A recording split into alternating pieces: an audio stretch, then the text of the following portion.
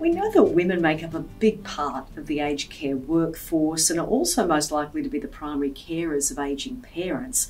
Why do you think this is, and importantly, what can be done to support them?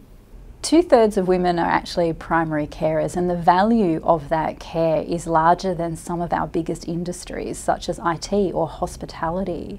And that shows how much we actually should be valuing what our women are actually doing to keep people staying at home longer. The greatest thing that workplaces can do is to create flexibility. The pandemic has shown us that we can work from anywhere, but there are other things that we can offer women and also men who do care for their family. Additional carers leave, or allowing somebody to take extended carers leave and then return to their work, not too dissimilar to parental leave.